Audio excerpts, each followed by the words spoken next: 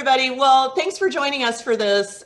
This is going to be a very, very short, really a mini lecture about, I sort of zeroed in on 3 commonplace myths about Badia Masabni, who is one of the really significant contributors to the history of Egyptian Raqs Sharqi, aka belly dance. Badia Masabni and her impact on Raqs Sharqi. So, I mean, we could do an exhaustive dive into the life of Badia Masabni, into all of her contributions, but I'm all about myth busting right now, and I really want to zero in on things that continually get circulated or recycled about Badia and her role in the dance's history. And let me say at the outset that, because this is very short and it's just a quick blow through of this, that if you have questions about anything I talk about, if you want to know sources, you can either sit tight and wait for the book, which actually pretty much every source that I discuss or reference in this is referenced in the book, or you can email me, message me on Facebook, and I will happily let you know as well. So I want to talk briefly just about an overview of Badia in case you don't know. Badia was a Syrian entertainer and entrepreneur, actually born in Syria. It gets a little tricky because at the time, she was born at the turn of the 19th and 20th centuries. There's some conflict about the date. But at that time, there wasn't really a distinction in the way we think of it today between Lebanon and Syria. We have colonialism to thank for that, but we can generally say she was born in Syria. She briefly went to Egypt in the 1910s. There's a long backstory behind that. And really, to read an interesting biography of her, there is something on Shira.net site that is a translation done by Priscilla Adam of an article, a series that was, I believe, in an Egyptian magazine or an Egyptian newspaper.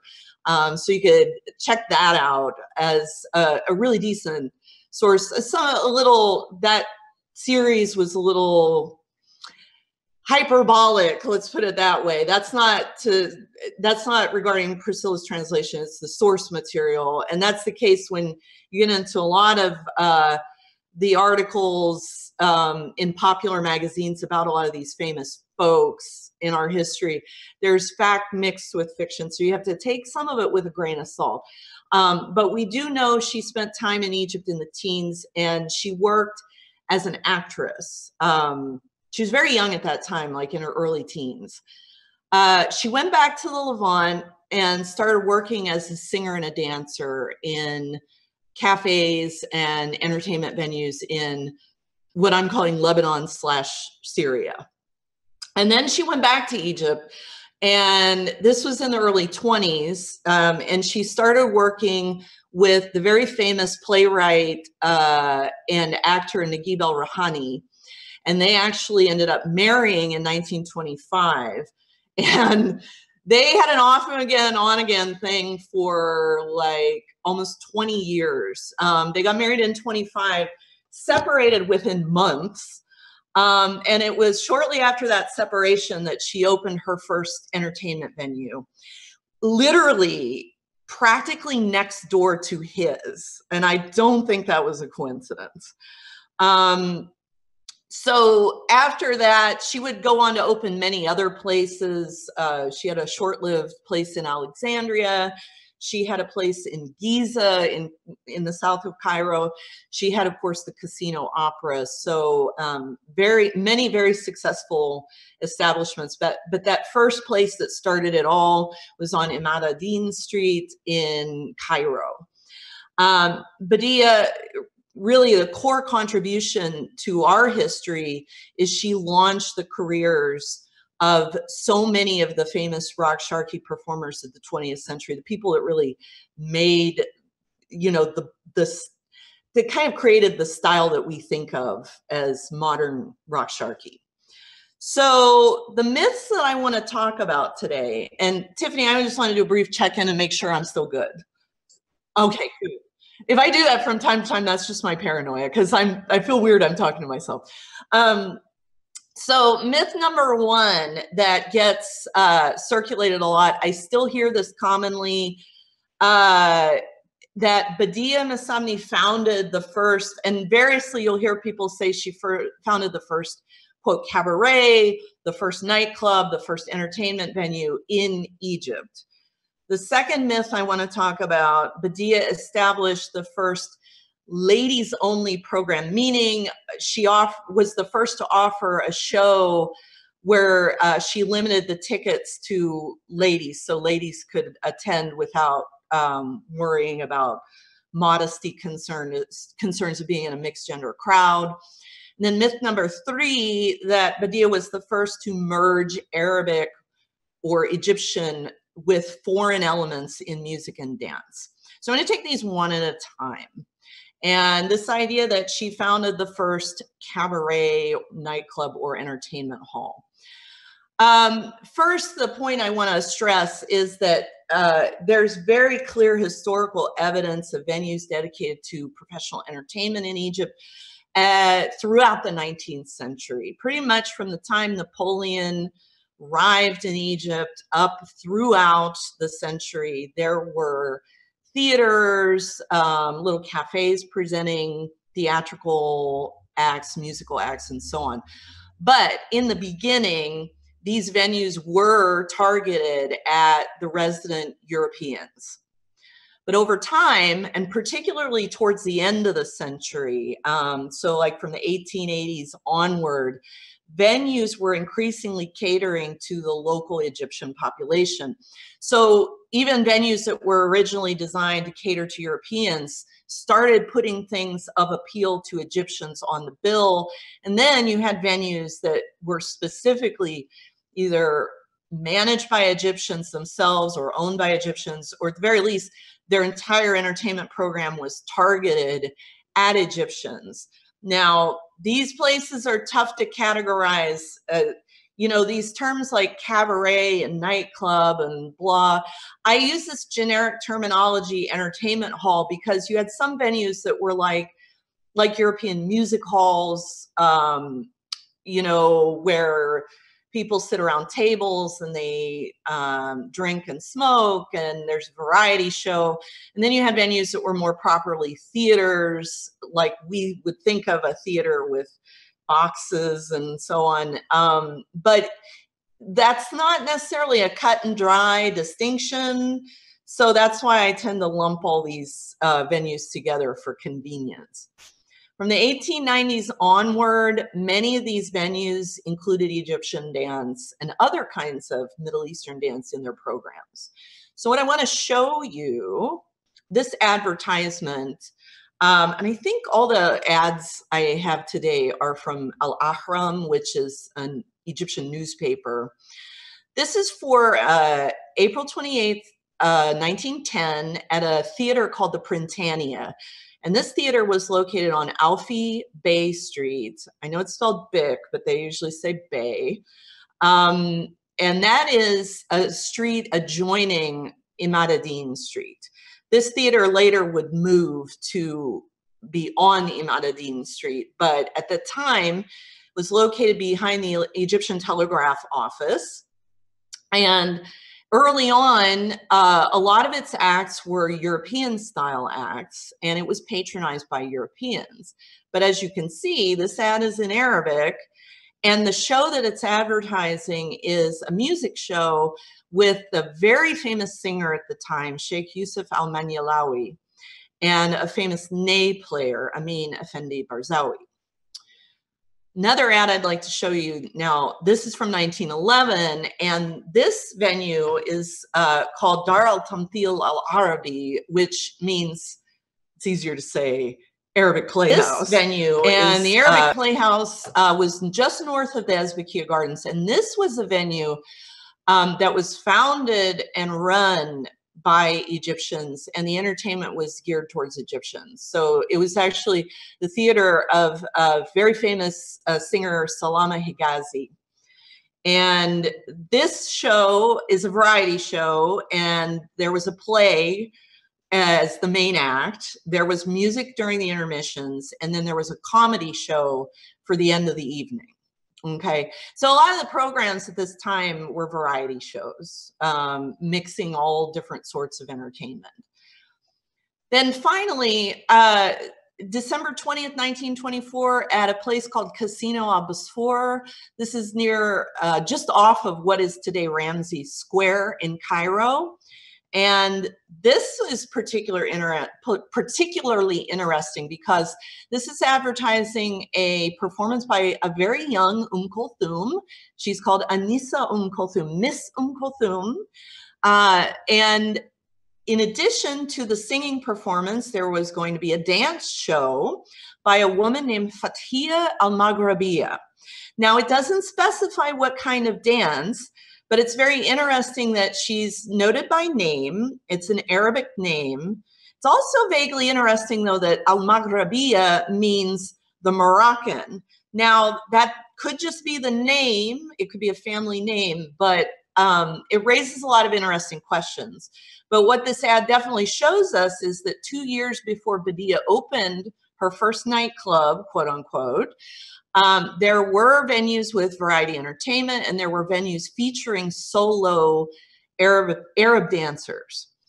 And last ad in this particular myth section I want to show you is for March 6th, 1926, at the Ezbekiya Garden Theater. This is a big, much more prestigious theater. And again, this is Kulthum a couple years on, and she made her name at this point. So she was headlining, but notably in between musical performance, this advertises Raqs Sharqi, and that is the terminology that's used in the ad, Raqs Sharqi, in between the songs. Now, and again, this is about, I want to say 8 months before Badia opened her club. So it's quite easy to see that Badia didn't invent the idea of a variety entertainment show. She didn't invent the idea of having dancers, Arabic dancers, Egyptian dancers on her stage. The second myth I want to move into, and this is a good time for me to check, Tiffany, are we still good? Okay, good. The second myth I hear circulated is that Badia established the first, quote, ladies only programs. And this one too is pretty easy to dispel when you look at the Arabic literature, because this was an established practice well before Badia opened her first establishment. And the ad I want to show you is for Naguib El-Rahani's theater, which was right near on the same block as where Badia's club would be opened. This is 1919, and it's advertising the September schedule for the theater. And what you will find in this ad is they're advertising shows on Tuesdays and Wednesdays that are for ladies only. And then the shows on Thursdays, Fridays, and Sundays were oriented towards families. So definitely, people like Naguib El-Rahani, Ali Akassar, they were targeting at a largely middle class, but I would say even into the higher, lower class, into those audiences. That was their market, the ordinary people.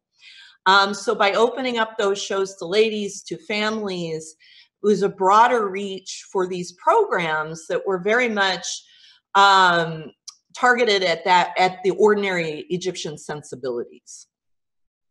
Now, quick and dirty, the last one, checking my time here. Badia was the first to merge Arabic and foreign elements in music and dance. So this idea, actually, the idea that she merged Arabic and foreign music before anyone else might be coming from Badia herself, because in a 1966 TV interview, she says that, and there's a musician in the interview, and it's interesting, he starts to talk and then she cuts him off. So there's some questions there. It's clear this was underway long before Badia, and I need only mention composers like Sayyid Darwish and Muhammad Al-Qasabji, who were very much into integrating Western compositional modes, Western instrumentation, and so on, into merging those with an Egyptian aesthetic and a very populist aesthetic in the case of Sayed Darwish. So that was already happening. Now, as far as dance, it's really clear that Badia did merge Egyptian and foreign elements in dance. And in that same interview, she talks about merging Latin, Persian, and Turkish elements into Egyptian dance.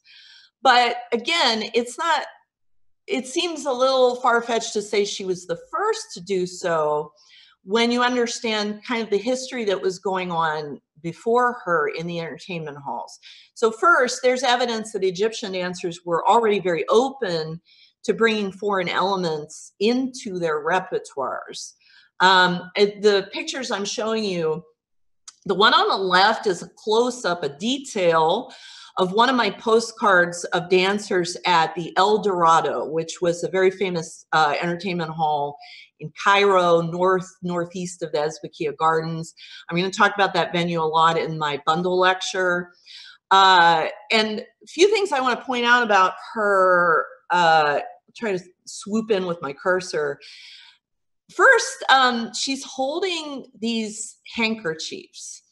And I have found footage of dancers from the 1900 Paris exposition, the Exposition Universelle. I don't pronounce French very well, by the way. It's a tiny, tiny clip of just a few seconds. But the dancers are very clearly costumed as Egyptian dancers. The costuming at the time was distinctive. So they're in Egyptian costumes. But one of the dancers is dancing and playing finger cymbals in the way I would expect dancers in Egypt to be dancing at that time. The second dancer is doing a dance that looks very Maghrebi. It looks very much like something that you would see in Algeria. She's doing these sort of bouncing belly movements and waving hand scarves, and it doesn't look like anything indigenous to Egypt that I'm aware of. And so I thought it was telling to see in this photo, she's standing next to two other dancers who are wearing cymbals, but here she's holding these scarves. And so it raises some questions for me about, were they integrating in some Maghrebi dance? More on that in a second. Also, in both of these photos, you see the integration of Western elements, these poofy sleeves with lace trim, European shoes. These are things I've seen in photographs of dancers from the 1890s to the 1910s. So they were very comfortable with taking certain Western elements and integrating them into the existing Egyptian costume fashion. Last thing I'll say about that, there is concrete evidence that by the turn of the century, it wasn't just Egyptians performing Egyptian dance on these stages. I have a 1913 Egyptian magazine article that mentions that there were Moroccans, Persians, Syrians, Tunisians dancing, performing Egyptian dance in these entertainment venues. And of course, we also have evidence from advertisements of Turkish dancers. So there were plenty of dancers of other North African and Middle Eastern ethnicities performing, and also that often there were dancers performing other Middle Eastern, North African dance styles, often on the same billing as Egyptian dance. So it seems quite reasonable to think that there was already some merging going on before Badia Masabni. And I do talk about this more in the book. So what can we say about Badia? Again, I never want to diminish her contribution, but above all, she was a creative artist. She was an amazing businesswoman. She was good at staying out front of the trends. She was on the cutting edge. So what I want to say about Badia is she might not have done it first, but she did it better than everyone else, which is why she was able to make her brand of Raqs Sharqi into what became the industry standard once film took off, you know, and it was her dancers that she launched that became the face of Raqs Sharqi. So I think that's where a lot of the power of her influence comes in.